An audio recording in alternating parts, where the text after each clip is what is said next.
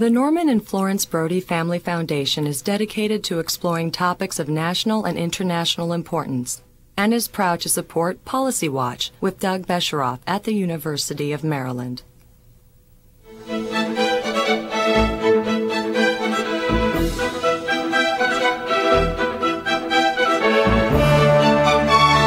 From the University of Maryland, this is Policy Watch with Doug Besheroff. After years of controversy, most scientists now agree that global warming is occurring at an alarming rate, but the debate continues about how best to reduce carbon emissions and thus slow climate change. Joining us to discuss our options is Steve Fetter, Dean of the University of Maryland School of Public Policy.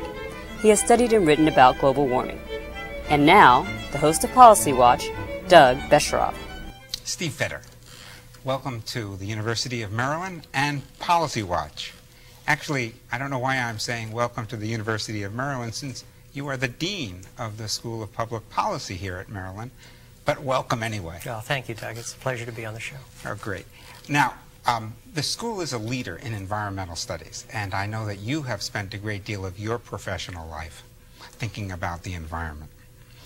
On our minds these days, besides pollution in general, of course, is the question of global warming.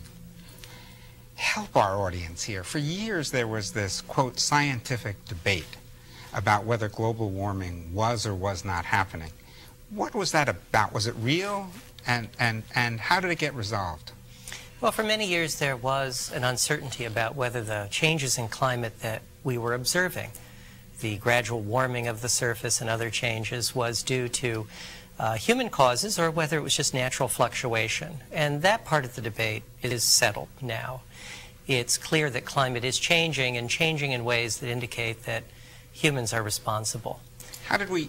What was the argument? Was it going back 1,000 or 1,000,000 years, the Earth's temperature always shifted a little bit from here to there? And how do we know now that this is now a change, that we're just getting warmer? Well, looking back over the last 150 years, when humans had scientific instruments like thermometers, we could see that there was a fluctuation in temperature. And then we could look back over the last 1,000 years using other data sources like tree rings and also see a year-to-year fluctuation.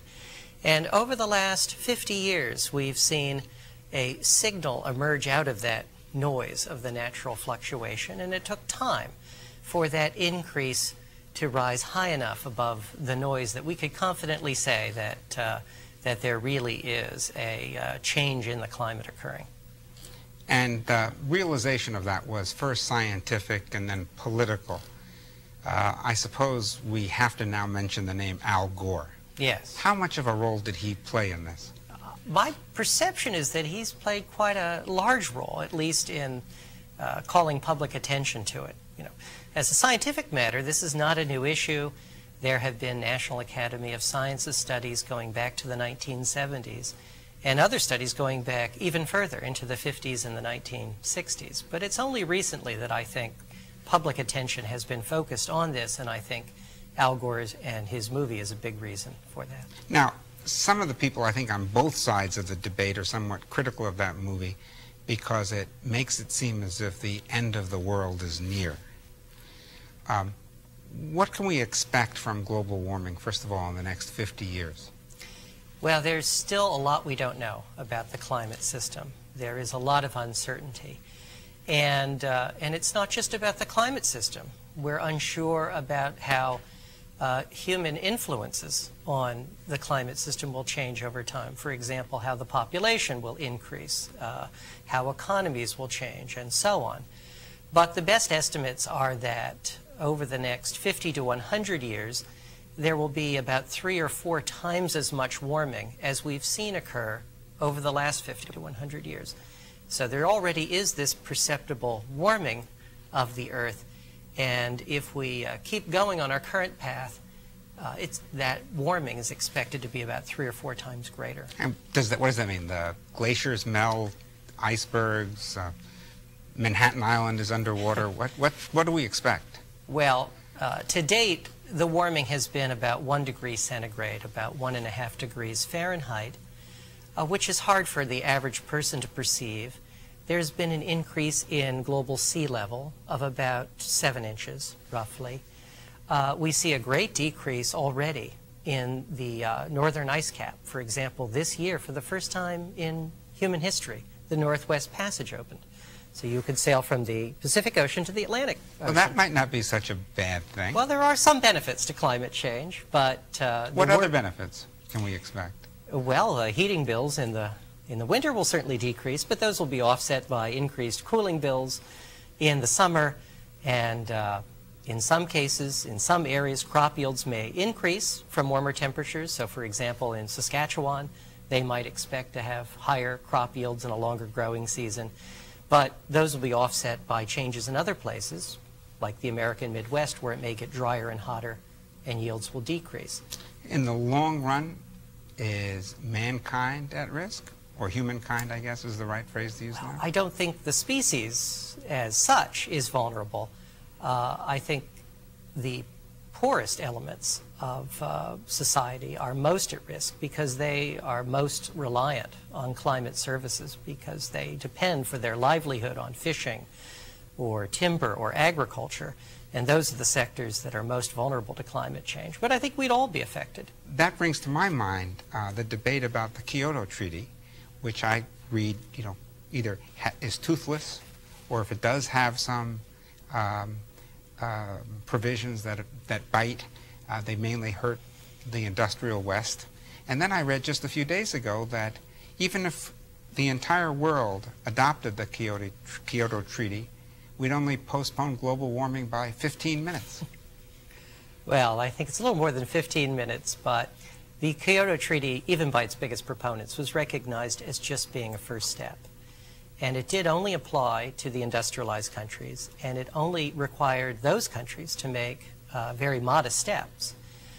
The idea was that if the entire world, including the poorer countries, are going to bear costs to deal with this problem, that the rich countries, the countries that in essence created the current problem, they should take the first step.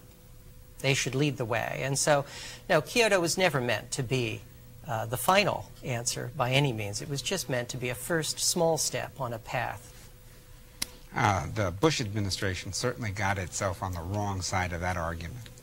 How did that happen, given that the Clinton administration had opposed the treaty and the Senate, when I think controlled by Democrats, had rejected even considering the treaty unanimously or close to that? How did the Bush administration end up on the wrong spin side of the treaty? Let's put it that way. Well, I think one major misstep was that they indicated that they didn't take the problem itself seriously initially. One of the first steps of the Bush administration was to ask the National Academy of Sciences to do a study to see if there really was a scientific consensus about climate change. And that study was done and concluded that there was, in fact, a consensus. And then the administration didn't have a policy to show that it was committed to taking this problem seriously. And it's unfortunate because I think they easily could have had an alternative policy to Kyoto that would have been serious. Now, you mentioned the developing world. Even if we gained control or some control over emissions in the industrialized world, we have some major new economies that are joining the world community.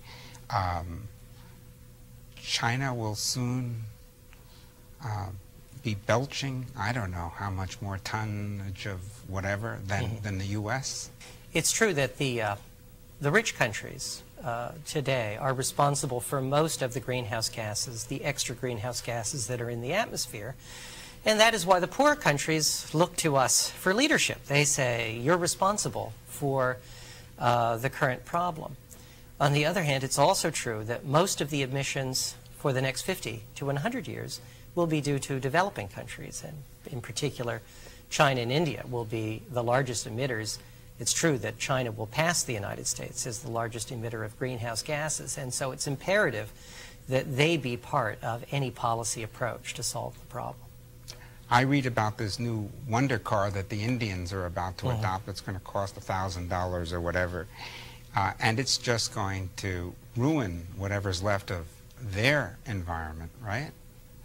if they make hundreds of thousands or millions of these cars? Well, I do think that what people are worried about is if Indian or Chinese driving habits come anywhere close to American driving habits, that it's hard to see how that situation is sustainable using current technologies. Now, there is promise in moving to technologies that would be far less polluting, that would emit far fewer greenhouse gases. But aren't those technologies expensive? They are today, but the U.S. could lead the way with other developed countries in reducing the costs of those. So, for example, the plug-in hybrid car is a hope that a lot of people turn to for the future of transportation because you could largely use electricity to power cars. Now, of course, there's the question, where does that electricity come from? And if it comes from coal-fired power plants, maybe we're not so much better off. But that's something else we can talk about, is what carbon-free energy sources we might be able to turn to. It almost seems to me that you can go through all the forms of energy, and there's something wrong with each one of them. And at the end of the day, one scratches one's head. Let's start, though, with coal. There's still a lot of coal and coal shale, I think, on this planet. Can we ever use it safely? Yes, there are huge amounts of fossil fuel, and not just coal, but other fossil fuels like oil shale. And one of the promising ideas is to take the carbon out of coal, to gasify the coal and turn it into other energy products like hydrogen, and to use those with little pollution, greenhouse or otherwise. And then the question arises, what do you do with the carbon dioxide? And that's a major concern. One idea is you can pump it into the ground, into deep aquifers or into abandoned oil and gas wells. But that's expensive using current technology, and there still are some safety concerns about that. And that's one area where the U.S. could exert leadership. Now, oil shale was everybody's answer in the last oil crisis. Yes. But I've given to understand that if oil stays at $100 a barrel, oil shale is suddenly economically feasible. Is that right? That is true. And there is oil shale today in Canada that's being turned into oil. The problem is that one of the problems is that the release of greenhouse gases from that process is much higher than if you simply what an irony. Yeah. Burned oil. And so if we could develop a process that would allow us to use those energy resources but without releasing nearly as much carbon dioxide, then this might provide one path forward. Still, the total level of spending is relatively modest, and because the payoff is so far in the future, and it depends on having policies in place, not just in the United States but worldwide, to make this economical. Private companies are not willing to invest the money that would be needed to bring this to market, and that's why federal research and development is so expensive in a case like that. And even the federal or the U.S. might say, well, why are we the only ones paying for this? Are there plans, are there proposals, are there organizations that are trying to create a worldwide market and make this more feasible to do the research? Well, it really is in its infancy. And in fact, there was a project in the United States called NextGen, and it was a consortium backed by the federal government and some private companies to make this next generation coal plant that would take coal, turn it into a gas, separate out the hydrogen from the carbon dioxide. But I understand that those companies just pulled out of the project. Do you know why? No, they only, I think, supplied 20% of the funding. And perhaps they were not they didn't think the benefits that they were deriving from it were sufficient. Now, what about all these windmills? I drive through some rural areas and I see a mountainside full of windmills, and I say, doesn't that look ugly? Some people thought the windmills were quite attractive. I personally preferred the California hills without the windmills. And wind is economically attractive at current prices in windy areas. And in places in Europe where you receive a tax credit for wind production, wind has really boomed. But one obstacle to wind growing quite substantially is that it's an intermittent source. You can only produce electricity when the wind is blowing, and when the wind isn't blowing, you need something else to back it up. Well, how much, one mountainside, and I know that that's an imprecise measure, but how much electricity can one mountainside produce in an hour if the wind is blowing? Well, we have some big wind turbines in West Virginia on a ridge, and I believe each one of those produces about 1 megawatt at its peak if the wind were blowing full speed. So that would be about enough power, maybe for 200 or 300 households on average.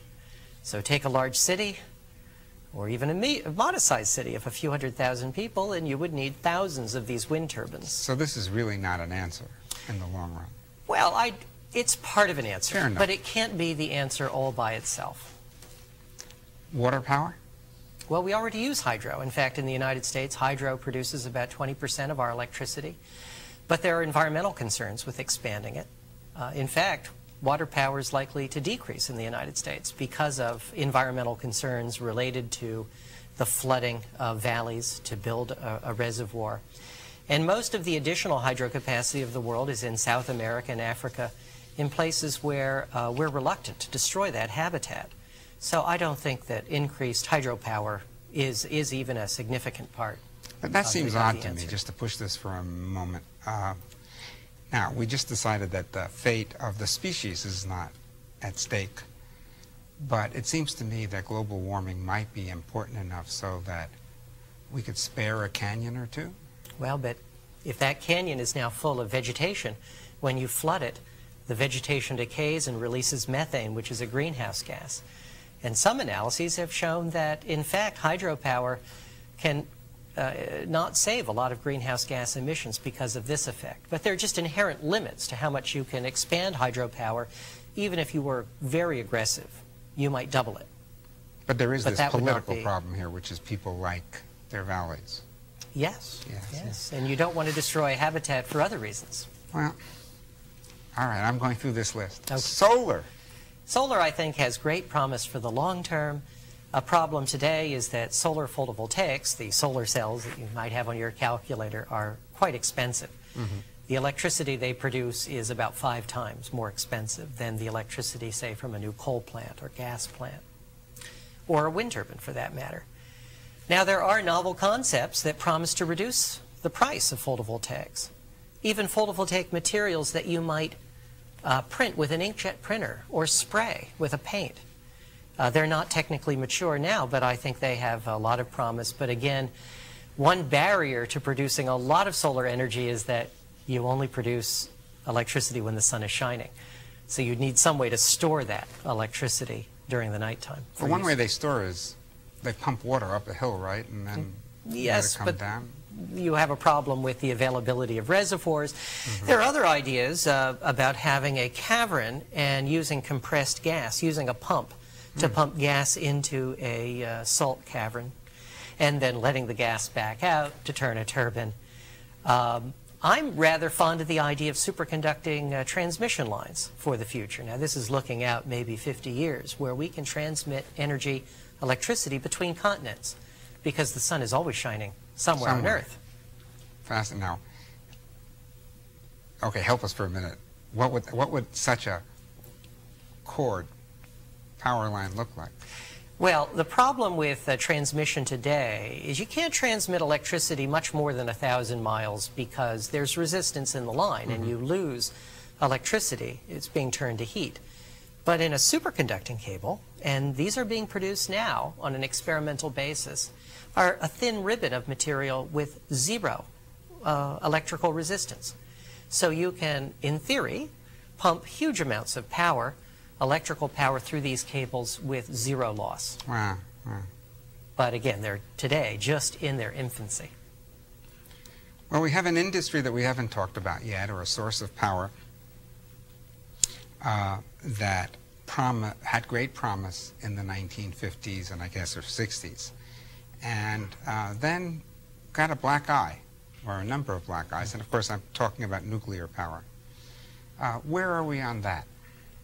Well, of all the sources you mentioned, nuclear is the one I'm most familiar with, and there was a boom in the construction of nuclear power in the late 1970s and early 1980s, and nuclear has leveled off in the United States. We have about 100 plants, and they provide about 20% of our electricity. Worldwide, there are about 450 plants that provide, I think, about 16% of world electricity. There is some new construction, mostly in East Asia, but we're at a critical juncture, I would say, with nuclear, where a lot of people are anticipating a nuclear renaissance, but it's not quite clear if it will happen. Well, let's go back a little bit to the past, just to Yes. understand this a little bit. The French, or at least the French, produce nuclear power for the Germans. 80% of their electricity is produced with nuclear power. What do they do with their used fuel? Well, one key in the French case is they have one standard reactor design that they mass-produced, and so this allowed them to build plants and operate them in a more orderly fashion. When they discharge fuel from a reactor, they store it and reprocess it. They separate the plutonium in the fuel and use that to produce new nuclear fuel. And then there still is radioactive waste that has to be disposed of in a geologic repository, just as the U.S. plans to dispose of its waste in a But as you suggest, the geologic. U.S. plants, as I understand it, each one is custom built. Yes, yes. With all sorts of new requirements for a pipe here and a fitting there, and, well, you better get everything right. Why was that? Why? Well, many of these plants were designed before 3 Mile Island. They were designed in the mid-1970s. Or early 1970s, when most of the orders were placed. And then the 3 Mile Island accident happened and uncovered a lot of changes were made to the plants. There were many retrofits or redesigns. And that did serve to increase the price of nuclear power in the United States. But part of it was simply that electricity grew, demand for electricity grew much slower than was expected in the United States. And nuclear turned out to be more expensive than was thought compared with competitors, coal and natural gas. And so nuclear just leveled off. We touched a little bit on the problem of spent fuel. And we in the United States are in the midst of a grand debate about where to put this stuff. As I understand it, as of now, we leave it where it is. Is that right? Yes. We haven't yet moved it. Yes, the spent fuel that's discharged from a reactor is largely kept on site, either in ponds, like swimming pools, or in dry Yeah, casks. but this is in canisters surrounded by cement or something, and then Yes, underwater. they've got thick walls, and they're filled with water, and the fuel is immersed in that. But after a period of storage, a few years, it can be removed and stored above ground in a concrete cask. What are the chances that the way we'll deal with global warming, the way we'll help the Chinese, the Indians for electric power and other forms of energy will be nuclear? Well, I think nuclear has some unique advantages over those other sources that we talked about, in that it's the only one that is deployed on a very large commercial scale today, and it's the only source of baseload electricity. In other words, you don't need to have to worry about the storage of electricity problem. And I think those advantages of nuclear could prove to be key, and I think, I'm personally convinced, that we have to have an option for the safe expansion of nuclear power, both in the United States and worldwide. Well, as we used to say, that's a $100 sentence. The safe Yes. development. When you say safe, what do you mean? Well, I mean safe in two ways. First, safe against accidents at reactors. And I'm convinced that the reactors that we build in the United States, like water reactors, can be operated safely, especially the new light water reactors, if you have an excellent safety culture and a good regulatory authority, as we do have in the United States or in France or Germany or Japan, that these reactors can be operated safely. But I also mean safe in the nonproliferation sense, that none of these technologies would be abused to build nuclear weapons. Help us understand that a little bit. The Iranians, and I don't know the extent to which the North Koreans are saying, well, we only want to develop nuclear power because we need the electricity.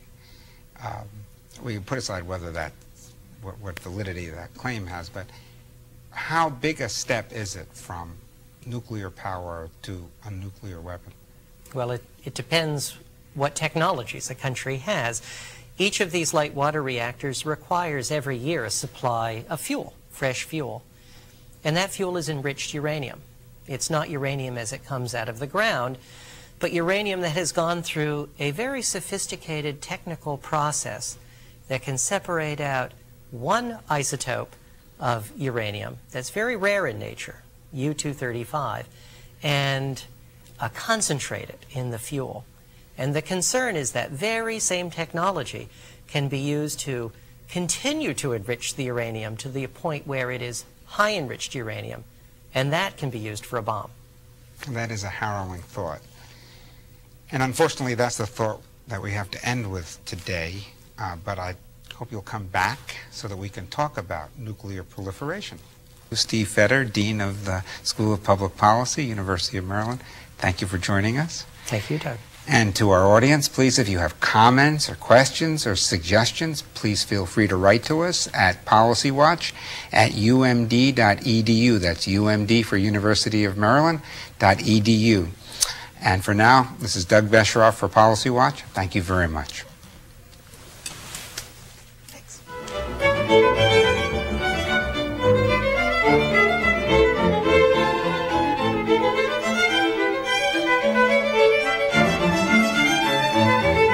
This program was produced by the University of Maryland, which is solely responsible for its content.